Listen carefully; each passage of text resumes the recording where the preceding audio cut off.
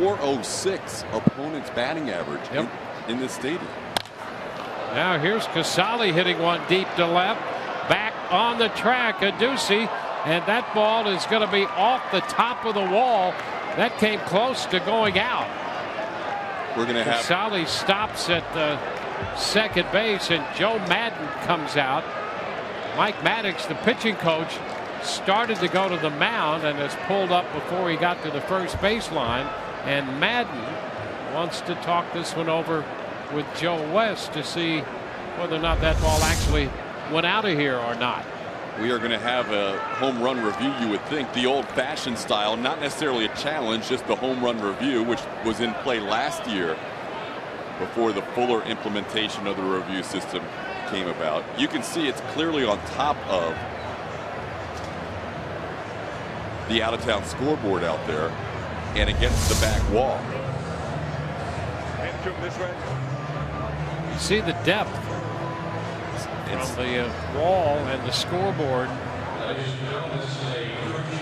And in every situation like that, it makes it difficult, especially to the naked eye, to figure out exactly where that ball hit and whether it's a home run or not. And remember, where we're looking at it, we're well above the height of the scoreboard. The umpires on ground level are looking up at the scoreboard, so they can't necessarily see exactly where that ball lands. What they're ruling now as a double is that the ball hits the pad and comes back, but there's usually an indentation on the pad if it hits the pad. It hit that grid or the wall behind the padding, but from the field, that's a tough call because you don't see it clearly. If it hits that pad, you're going to see some sort of indentation there, which was not apparent on that replay. But is that clear and convincing enough? Well, that's the question, isn't it? And there we have Joe West and the plate umpire, Marty Foster,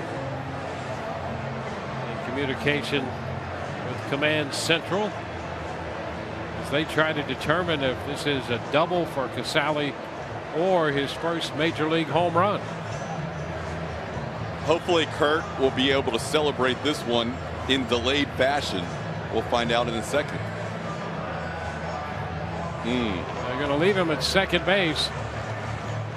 So not enough evidence there to do anything but leave him at second base.